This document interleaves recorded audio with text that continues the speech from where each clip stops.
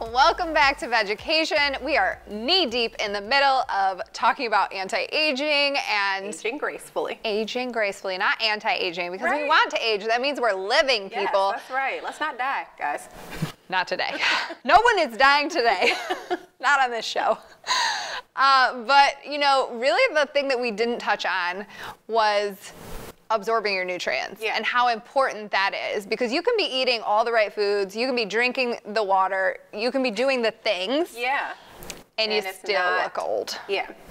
I know for me, I have trouble, I think it's your ferritin. So if you have low ferritin, it means like you can take in a ton of iron, but like how much is your body actually holding on to? And I have that problem where I can take in a lot of iron, but my body just doesn't hold on to a ton of it. So other than going in and getting blood work and talking to a doctor, like how would I have ever known, like I'm not absorbing the iron? Yeah, so again, being tired, that's gonna be a key component, right? Women are gonna have lower iron anyways because of that whole shedding of the uterus sexy thing that happens every month. But you know, a part of that is, which we are going to talk about on a later episode, a lot of people that develop parasites or pathogens, they will steal their iron. So if you are, if we're living and breathing, we usually have some sort of parasite or pathogen within our body. So if you do, about pregnant ladies, so no, we are not. Don't be offended. No, babies are not parasites, even though they do steal all your nutrients. Well, I know Logan took a lot of yours. All of them. Jace didn't take any. He was an angel. He's sweet. They're both sweet. I love they are both sweet. We love them both. And I don't have a baby, so. So other than iron, there's obviously, you know, tons of nutrients. How else does our body tell us, like, hey girl, or hey boy, because, you know, boys watch too, the nutrients are not sticking? How do we know? Yeah, so again, you're gonna see it in your skin. Maybe you have rosacea, maybe you're breaking out all the time. Your nails, can you grow nails? Do they break, or, you know, are you able to grow them? So question, if your nails are like, have you ever seen where it's like soft and like bendy? For sure. So that's a sign that you're nutrient deficient, or? Not necessarily. I mean, some people have softer nails, so not everyone's gonna have those really ridiculously hard nails. I think part of that is genetics. Yeah. Yeah, I definitely have softer nails than the average, I would say, but my grandma did as well, you know, so her entire life. So there is a genetic component to that, but if you can't grow any at all without them breaking, we're definitely having trouble absorbing our nutrients. You know, how fast does your hair grow? You know, are you having to go to the salon every 12 weeks because your hair doesn't grow? You know, even your lashes or your brows, that's all a component of health. I got a lot of hair in a lot of places, so I feel like I know I'm healthy, but also I shaved my hair off like 2.5 years ago. And I remember that day. How long it is and how thick it is now, it is literally longer than it was before I cut it. And I never would have thought that it would have grown back. So Coach Lane is getting me right, y'all. Just getting me back to being healthy. It is a tough job, and no one could have prepared me for how much money I'm not getting paid. I don't like to listen. I want her to do it for free. I'm terrible. Yes, don't do what I do. But you love me. But I do love you. So, yes, I'm willing to put my fees aside. So we talked about nutrient absorption. You know, the foods that we eat, they help us to age gracefully, or if we're eating the wrong ones, they help us to age not so gracefully. So how about, like, okay, so that's all the stuff, right, that goes in. What about the stuff that goes on, like skincare?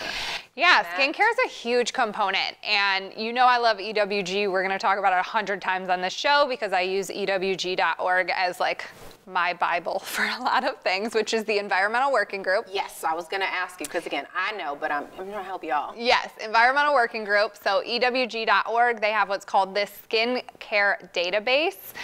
And what we actually did this when we were on our last recent trip. I was going to ask you, yeah, so we do another show, you guys, Good Things DC, and we have a, can I like tease that? We have another city that's coming. And so we were filming in that city, and we did a Target run because we don't prepare and bring anything that we need. So during the Target run, you had this app on your phone, and she's like scanning stuff, and I'm like, what is this app? And let me tell you, our other host, she loves us, we love her, but I know we got on her last nerve because I'm just like running around the store. I'm like, I want to scan everything. And we were putting back some of her items because they didn't pass the test of our scanning. So you made her change her cough drops? I did. I made her get better cough drops. So the EWG database and the app, you can scan different skincare and even foods, and it tells you how it's rated. How it's rated based on like toxicity or how many chemicals. Or, right. So you want to see the E symbol, which is basically a green E, and that means it's the best ever. There's no hormone disruptors in it. It's the best that there can be. And then as you move up, it goes from 1 all the way up to 10. Obviously, you want to stay in the 1, 2. That's where I like to stay, and then 3 and up I just avoid because it's got a lot of hormone disruptors, endocrine disruptors, cancer-causing agents, things like that. Gotcha. So anti-aging or aging gracefully, one component is maybe when you're in the grocery store, you want to scan your skincare items and make sure that they rate lower on the EWG scale. What about collagen? Collagen, I feel like, is huge for beauty and like aging gracefully, that whole industry. Like I see collagen a lot. Even now where you can do like a collagen supplement where you like eat it.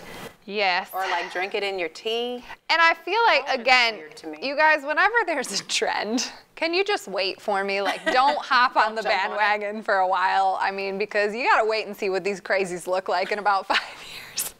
See if you actually want to be on that. But with collagen, the thing that you can't target is when you take a collagen supplement, you don't get to decide where it goes. So let's say Brittany has no collagen in her left toe, and she's taking this collagen supplement every day, and her body's like, it's all going to the toe. And she's like, it's not working. Well, it is working. It's gonna go wherever you need collagen in your body. Oh, interesting. Yeah, so you don't get to choose. You're not like, hey, body, can I just pick for you to put it right here in this section? No, you don't get to do that. That's interesting. So your body figures out where you're collagen deficient, and that's where the collagen goes. It's like when I work out. The first thing I lose weight is my boobs. Did I pray to God and ask him for skinny boobs? No. I asked him for a skinny stomach. But what do I get? Skinny boobs. Yeah. Deflated pancakes. Yeah, so with collagen, there is one that I really, really love. That's Aura Organic. They have a vanilla collagen. It's vegan, of course. The ingredients are beautifully sourced. Yes, it tastes amazing.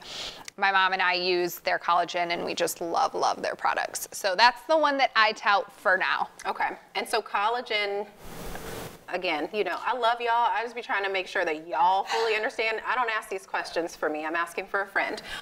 What exactly does collagen do for us? So it's building up the collagen in your body, which for some people, if they have enough collagen all over, yes, it could cause an added appearance to their skin. Okay, so collagen makes your skin elastic, soft, taut. Like, what does all it of do? the above. Okay, so just zhuzhes you. Yeah, it's like a, I don't want to say a plumper, but yes, it can plump you. Okay. So do lip fillers have collagen in them? I don't know because I don't study lip fillers and this is not my industry. Okay. But Jenny Bauer, you know, my girlfriend who owns Bauer Beauty. Hey girl. Hi Jenny. She would definitely be able to answer that question for you. And she is a licensed esthetician. So we should probably have her on the show at one point so she can really go into skincare because she is the first person who really taught me. I had very oily skin, and for a long time I was using products that dried my skin.